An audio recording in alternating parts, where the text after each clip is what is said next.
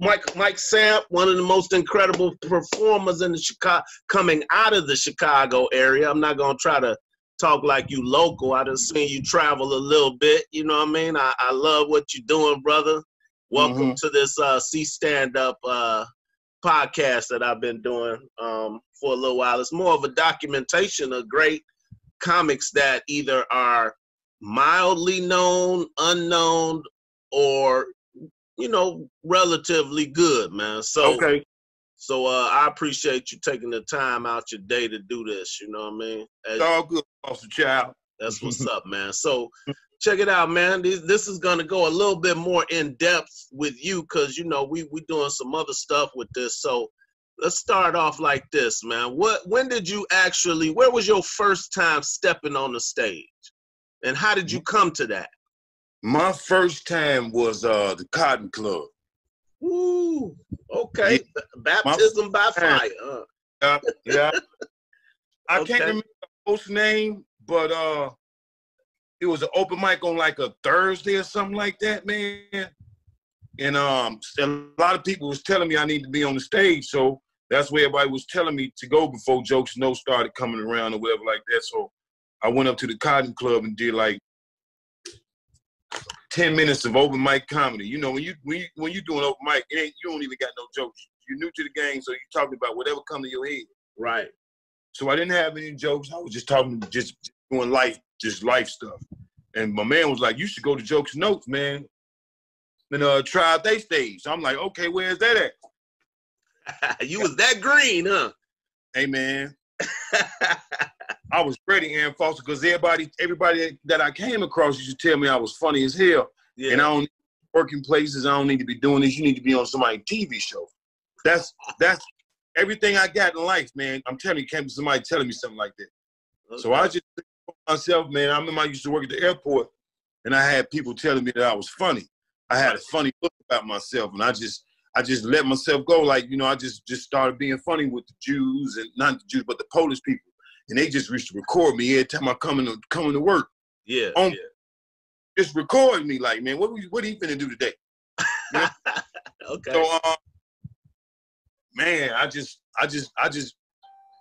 always had a passion for making people laugh. I found out where to go, and I just never stopped.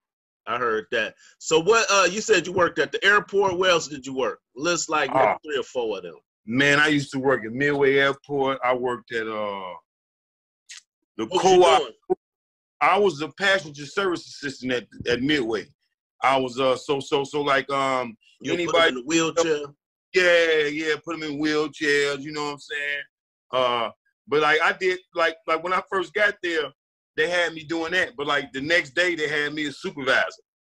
So I'm like, okay, my aura must show these people I got leadership skills. Right. I heard that. So, what other job you do? Just give me 2 more for the bio. I worked at Hyde Park Co-op for a minute, and I worked at the Museum of Science and Industry. Is that right? I was a janitor at the Museum of Science and Industry for like 2 years. Okay. Damn. So you got to see all the insides of what shit that we generally don't get to see in there. Man, I set up some of that stuff, man. I cleaned that, man. Look, I used to be goofy in the museum.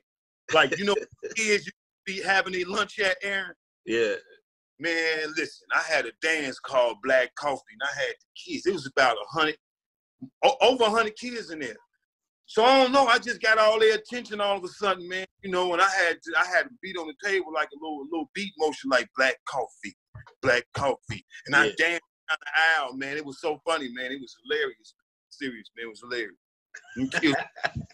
That's good shit, man. I love it, man. And I see some of that in your stage presence, man. You got a super high energy level. You carry it throughout the whole show. Super hilarious. Cats of all colors and all ages love what you're doing on stage. Yeah. So, I try to keep it where people would understand. Yeah. Okay. Relatable. Yeah. You know what I'm saying? I understand. So I can grasp all ages, not just one age. I want the younger generation, the mid generation. Like I want the old school generation. I'm with the mid school generation. I ain't old school or new school. I'm mid school. Okay. I can listen to the old school and the young school and get away with it. I even look young to mid school. I don't look I don't look young. I don't look old. I look like me. You know? Is that right? Yeah.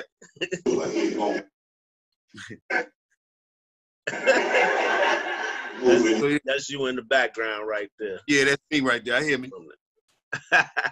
That's cool. So, man, I want to get into some of your life situations, right? Because I know you got an incredible background, man. You've been through a lot, and you rarely ever, really indulge the crowd with any of that. And I understand, you get to a point like once you get to maybe a Kevin Hart level, you can start talking about your background and shit. I'm ready to start doing that actually right now. I just don't know how to bring it out. Transition into that. Yeah. That's who talked to you about that? Because I remember George Wilborn said that to me, man. He said the people that actually go up the ladder the best and the biggest are the ones who actually start to show their vulnerabilities and talk about shit that happened in their life and still be funny about it. So it is a tough transition. It's not many people that can actually do that well. Now, I will say, like, somebody like Baldhead surfacely touches it. Baldhead is another actor, a comedian that comes out of Chicago. He has a good, solid following, a good name, and his stage show is really solid about who he is. It's really about the way he thinks and the way he is. And I see you do that a lot, but yours is not. Yours is not talking about you. You know what I mean? Like you don't come out talking about yourself so much. You might talk about what you like, what you think about, and how crazy and funny your shit is. You know what I'm saying? But you don't talk about the fact that I know, man, and if I cross the line, you let me know, but I know you were in like a group home for a little while. I was awarded the state from 3 years old to like 8. Exactly, man. I got adopted when I was 8 years old by the lady that was my foster mother. Got adopted. She took me and my brothers in. Okay. Now, how many brothers you got? Talk to me about that. Do you, if you okay with it, you know what I'm saying? Make sure you're cool with it. It was 4 of us, man. It's now 3 of us. One of my little brothers my little brother got killed. You know what? I saw that. I remember seeing that on Facebook. So when you were 3, do you know much about your parents? Do you remember them? Man, my parents from Belize, man. Okay. And so how'd you end up in America?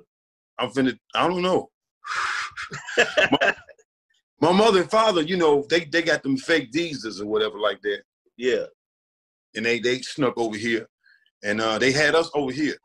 Yeah, we was citizens when we was born. We had birth certificates and things like that. Okay, so there's a concept called anchor babies, right? Are you familiar with that? No, not at all. I'm sure you gonna tell me. That's what it sounds like. You guys could have been, but because there's some racial issues going on in America, especially when we were younger and you were younger, because you're younger than me. They may not have been able to take advantage of that, but then they had to let y'all stay here. So do you think, are they still alive? They still alive, doing well. They got deported back to Belize, though. Right. That's what it sounds like. And then because y'all was born in America, y'all got to stay. We got to stay. Yeah. And they felt that was best for y'all. They felt it was best for us. Probably, and I figured like right now, it was best for us because my mother went off and had 4 more kids. Yeah. In LA. Yeah. And, have you now with comedy, man, I've had the chance to travel around the world. I've been to 43 states, 4 countries doing comedy just because some of the agencies picked me up, put me around. You have had the opportunity to do some traveling too. You know that there's shows in other countries that could get you close to Belize, or at least, you could make the money to travel to Belize. Have you done that? I'm going in Thanksgiving, man. I really am. I got a plane ticket. I'm just working on my passport right now. Okay. That's it. Cool.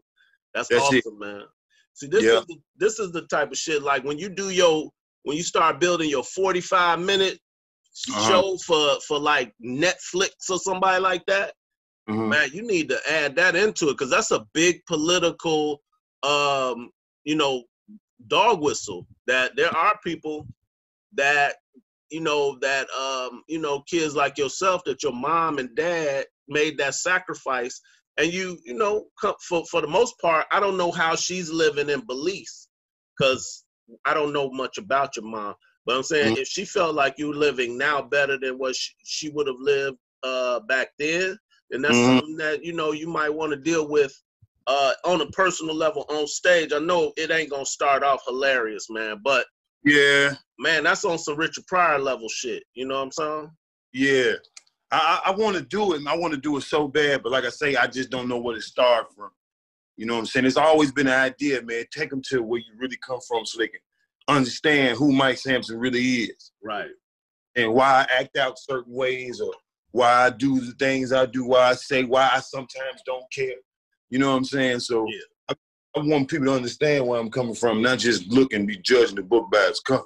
Well, you're doing great, man. So I wouldn't even put it in that frame of mind when cats are. You one of the names that's bubbling in Chicago. You absolutely are, especially on this side of town. And the racial line is starting to be blurred a lot more in Chicago, flat out, right? So you're doing what you're supposed to do, bro. You hilarious. You got, I see you growing. You've been on the television shows, you know what I mean? Some, the Who's Got Jokes, that one. I just did Damon's show too in February. Right, Damon's television show, and it's growing. Your name is coming across the country as a cat who in Chicago doing it the right way. You know what I'm saying? So I want to see you grow. I want to see the positivity, and I want to see your bank account grow. You know what I'm saying? That's what I'd like to see. How do you figure you're gonna get there?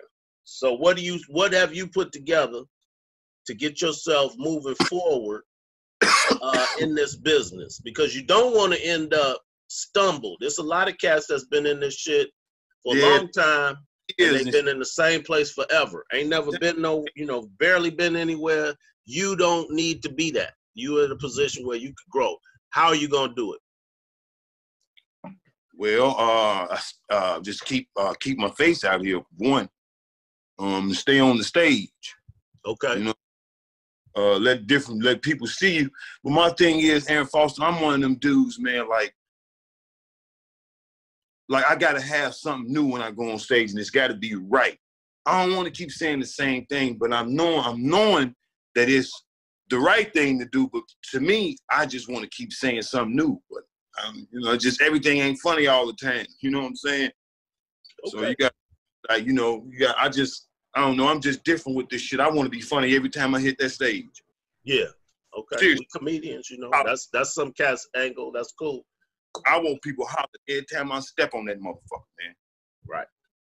I feel you on that, man. So we went over your family, your background a little bit, man. And so right now, presently in the Chicago area, man, there's some really cool places to perform. Which one do you feel like is your top favorite place to perform in your career ever? What was your favorite moment? And then we'll go from there. The Harold Washington Culture Center. Okay. I would have never thought that one. Go ahead, tell us the story. When I did the show, we had 3 shows. Me, Damn Fool, B. Cole, and Joe Torry. Okay. Man, I got 2 standing ovations in that place, and all the shows are sold out except the last show. Okay. I got 2 standing. Yeah. And who was Joe Torry was the headliner or the host? Joe Torry was the host. Okay, so who was the headliner? B. Cole was the headliner. Okay, awesome. That sounds like a really good show. Yeah, so we made, I didn't even see the standing on to Damn Fool was like, turn around. I look, I seen all the people standing up. I'm like, man. Yeah. I want to keep getting those right. That's what made me just like every day. Just try to get funnier and funnier, hotter and hotter as a comic. I want to be unique. I want to be like, man, you thought of that one. That was funny. I want people to be like, I wish I could have thought of that joke. How I'm to some other comedians is how I want me to be to some comedians. I wish I'd have thought of that.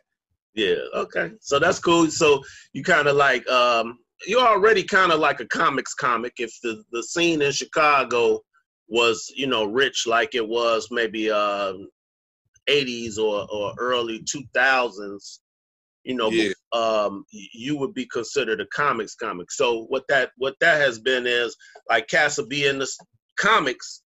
We don't give a fuck about another comedian on stage primarily, right? You doing your own thing, you kicking with everybody. But when a cat who's like a comics comic come on stage, everybody like, hey man, let's go check out Mike Samp. And they come in because they know they gonna enjoy it and they might learn something, right? Yeah. So we see that. And that's cool. Yeah. So from there, man, after that, which one would you say is another spot in Chicago you love? Jokes and Notes. Woman that Jokes and Notes with Mary. Mary was a sweetheart, man. And sometimes, you know, you get up on the skin, she hit. But other than that, the stage was immaculate to me. It was nice. It was great. It was a different feel because you had people. I like performing in front of people that's up close and personal to me. I don't like people all way back and spread all. I don't like that. I like when they up close. It's a full crowd. It's quiet. The attention is all on you, and that's those words. So did you have a full week there? I had a week there. I had a weekend there, co-headline, me and some famous names. I featured for Corey Holcomb there. Me and a lot of people co-headline. I think I featured like 2 times before I got a co-headlining spot. Yeah. So you know, Mary recognized talent, and she knew who. You know, she was like, okay, I got you.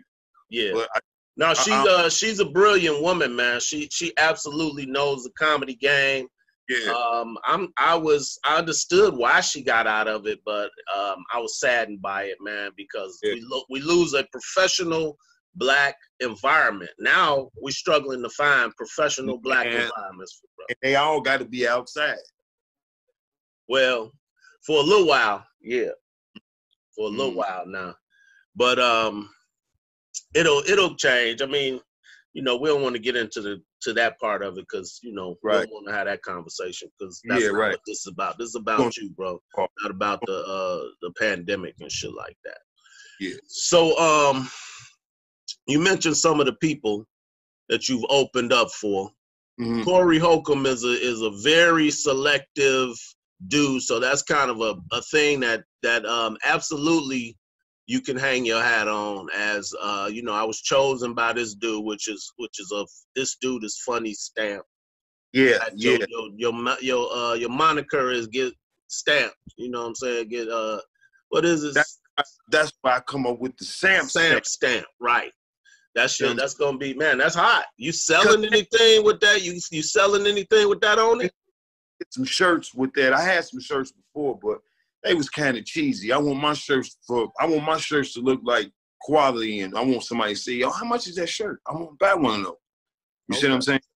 Well, you know, nowadays, man, not to interrupt you too much, but just so you can keep this in mind, you don't have to actually purchase the shirts anymore. You can just put the image online and then sell giveaway, you know, like cards that tell people to go get the shirts at these on these websites. Well, that's why you talking to me, because you in Foster. You know a lot of this stuff. Yeah, I'm gonna put you up on that, man. I'll help you set it up and everything once we get this going. But man, everybody in our scene should be doing that. You know what I mean? You just look up and now you got an extra. You ain't gonna get the whole 20 or 25 like if you went out and bought the shirt 50. Right. Because like Damon, he carries shirts with him. You know what I'm saying? That helps with the bottom line. But you also remember you got inventory in that. So you done paid $20 for these $50 shirts. Mm-hmm. With this new system, all you paying is maybe a dime for the card itself. If not even a dime, a penny for the card itself, and you making a good portion of the profit, maybe $10 or something. And all you doing is handing them a card that say, "Hey, here go where my shirt's at. Go to your phone, look on the phone, and do that." So that's another set of business. But that's what we want to do, man. We're trying to make. My goal is to try to, you know, cats that I fuck with, try to help them out business wise, because this thing is 20% show, 80% business. I know it. I know it. All right. And a lot of us in Chicago get stuck in Chicago because we think it's all about stepping on stage and making motherfuckers laugh. My favorite example of that is Marcus Combs. Now he's starting to get his business in together. But Marcus Combs is one of the funniest motherfuckers on this planet for a minute. You know what I'm saying? But he had, I believe, I can't speak for him because I love the shit out the brother, but I think he believed that you only had to step on stage. And that's only 20% of it. Now, if you get the full, you get an A in 20, but then you get a 0 in 80, your whole thing is only 20%. But if you get a 50 and a 20, you in the C area, right? You right. C D, you get in the C. So I wanna see, especially you, Roy. I mean, Ballhead is already on it. You know what I mean? Other cats like that. Some of these young cats coming up, I don't really know them because I'll be on my own business. You know what I mean? My shit. But I'm starting to meet them. I'm starting to know them. You bringing one cat with you, this Darren Brown dude. What can you tell me about him, man? You know? Brown. I like D Brown's style because it's hood as hell, right? And he's just different as shit to me. You know what I'm saying? He just got that funny to him. Like I like his style. You know what I'm saying? Yeah. He cool brother. You know what I'm saying? When I first seen him, I was like, man, you remind me of Buck Wild a little bit. Me and Buck Wild, you know, we cool. We got, you know, same people. So, you know, when I seen this style, I'm like, man, dude, funny, man. And all he need to do is get better. If he stay on the stage, he gonna be a monster. Okay. Like just like Will Byrne told me, if you stay on the stage, man, nobody ain't gonna be able to mess with you. Who told you that? George Wilborn. Yeah. You know what I'm saying? He said, man, but a lot of people that come across like, man, dude, you somebody to reckon. Bob Sumner told me I'm like a diamond in the rough, like waiting to be found. You know what I'm saying? Yeah. All that, and I listen, and you know what I'm saying. But I take everything that somebody told me, and I tell it to other people that I see that's trying to do comedy, like D Brown. You know what I'm saying, or like some other new cats. You know what I'm saying? I too much don't mess with a lot of people because I ain't like that. I ain't all that friendly. You know what I'm saying? I'm really not. I'm cool, but some people just like if I wouldn't mess with you on the street, then I wouldn't mess with you in comedy. Okay. You know what I'm saying? Yeah. I'm just like that, man. Some people ain't like me, man. You know what I'm saying? Some people different. Some people different. And I mean, I accept them, they cool, but like hanging with them and just like, I just won't do that because I just couldn't. It ain't me. I understand. I totally get it. And I'm the same way. I don't, you know, I didn't embrace the streets, man, because I thought I was going to play basketball for a living. But it didn't work out.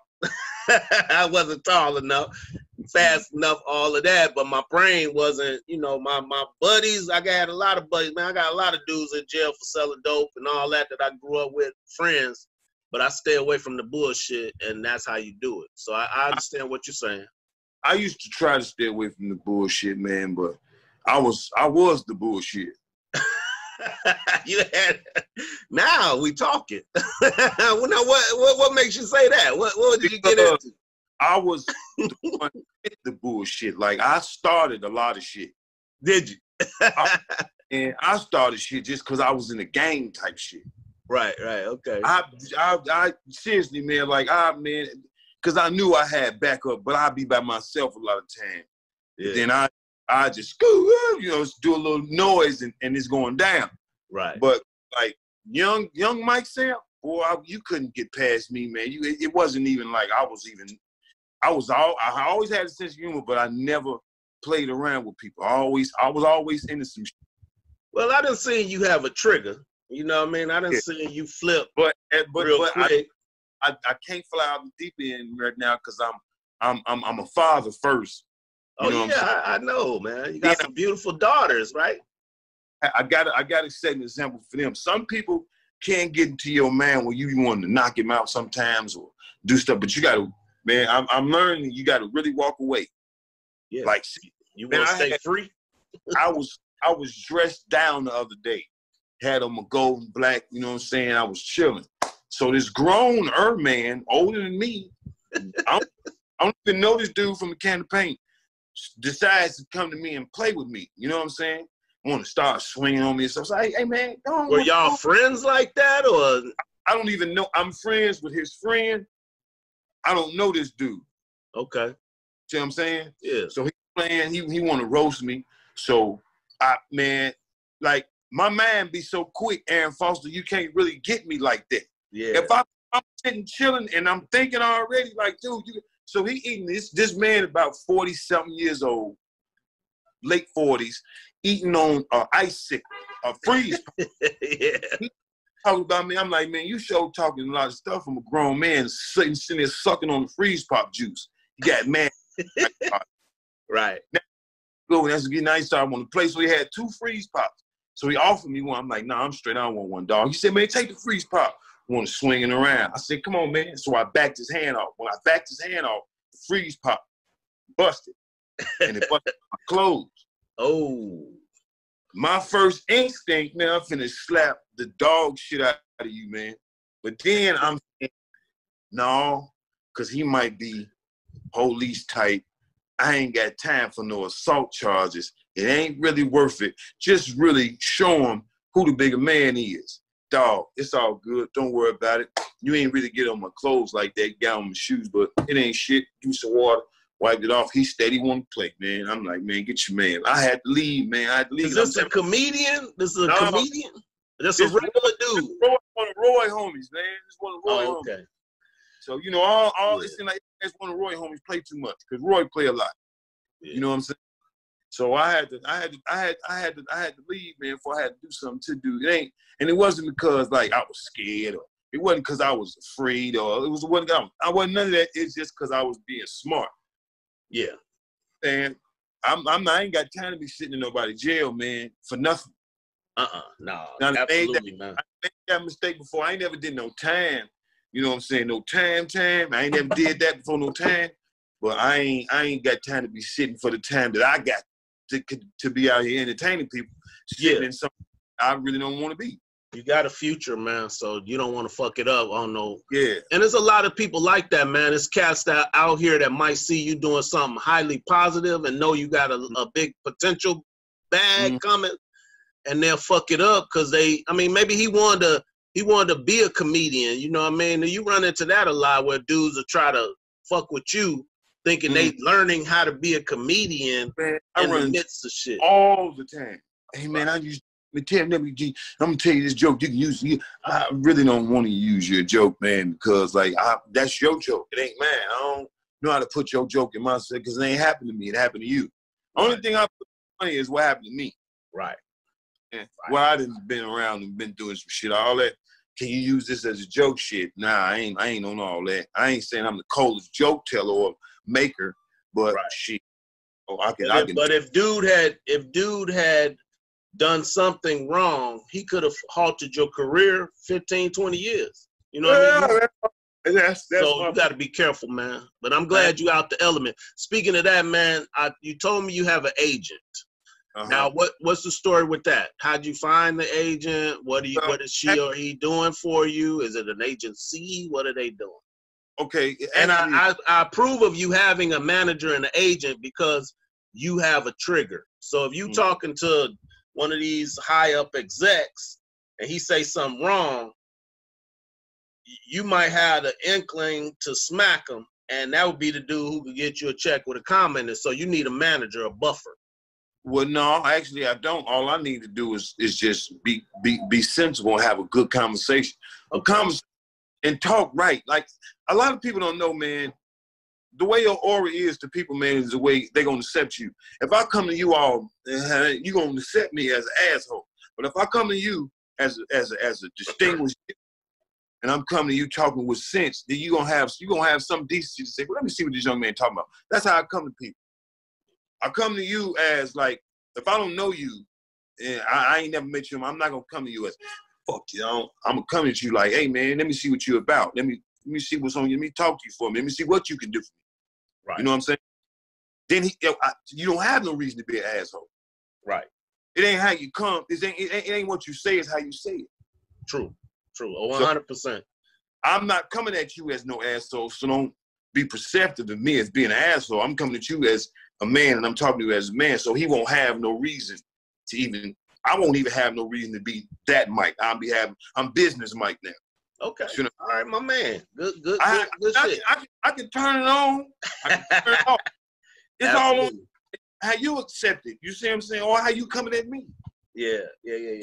All good, man. So, but your agent is the end of it, business end of it. Do they get you bookings, or how does it work for you? I haven't got booked yet. I had a lot of auditions. Okay, that's good. So she's like for like commercials and shit like that? Commercials. I had one that I was almost booked for, but they needed a white dude because they picked a black lady.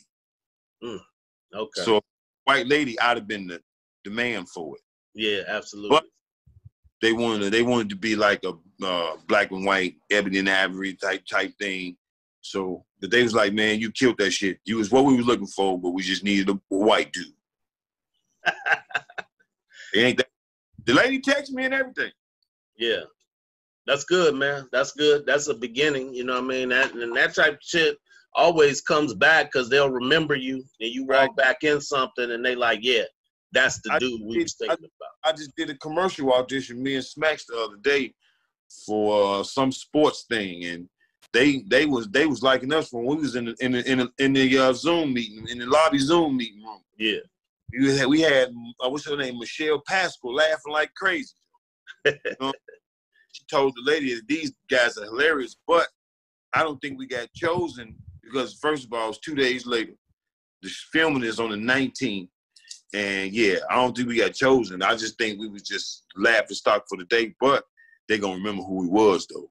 Absolutely, and invite you back when it's time for something else to come, man. There it is. That's awesome, man. Awesome. So we getting to the end of this, man, and I generally want to keep it to a certain amount of time. And I appreciate you, setting your time apart and everything. So my last question is this, man. Where do you see yourself in 5 to 10 years in this thing, and what you're doing to prepare for that? Well, I see myself in the next 5 or 10 years, hopefully on bigger stages. Okay. On stages and more TV. Okay. So what you doing to get there? Do you do any? I mean, Chicago has great resources being developed right now for television vehicles. Like Calvin Evans ended up on that South Side show. Damon has his new app and TV show that's just gonna grow. Some of the execs of Netflix are in the Chicago area.